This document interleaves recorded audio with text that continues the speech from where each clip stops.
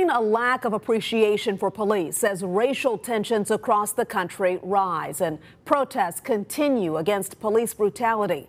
One Georgia officer goes viral following an emotional Facebook Live outside a Richmond Hill McDonald's. Well, tonight, she's defending that video. Our Stephen Moody joins us now live with more on what she had to say. Stephen. Shannon, that video has now been viewed millions of times on social media, and now, as you can expect, it all started a lot closer to home than you think. Do you regret making that video? Part of me really does. My daughter has gotten threats now, I found out today. I've had threats. Every bit of personal information I've ever had in my life is now out there for the taking.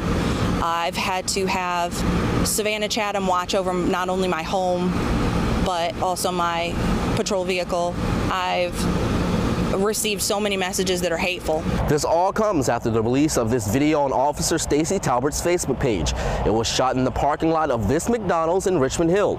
In the video, Talbert complains that she didn't receive the correct order, and she's fearful of correcting the worker because she doesn't know what will happen to her order. She offered to refund my money. I said, it is not a problem, don't worry about it. I'll be back. We'll see each other again whenever. And then she offered to take down my name and my information so that she could purchase my next meal if I had wanted. And I told her that was fine also. At that point, I knew she thought something was wrong with me.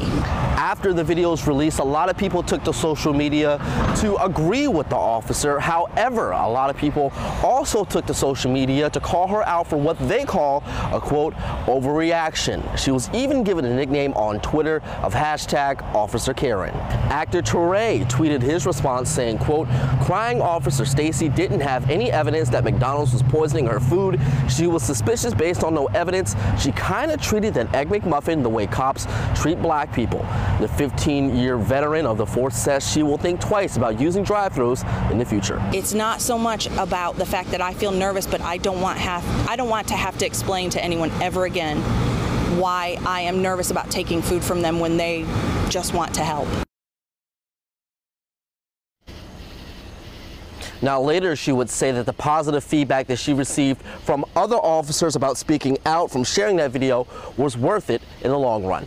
Reporting live, I'm Stephen Moody for WJCL 22 News. Stephen, thank you. Now, according to the Atlanta Journal-Constitution and Newsweek, the owners of the Richmond Hill McDonald's have apologized to that officer.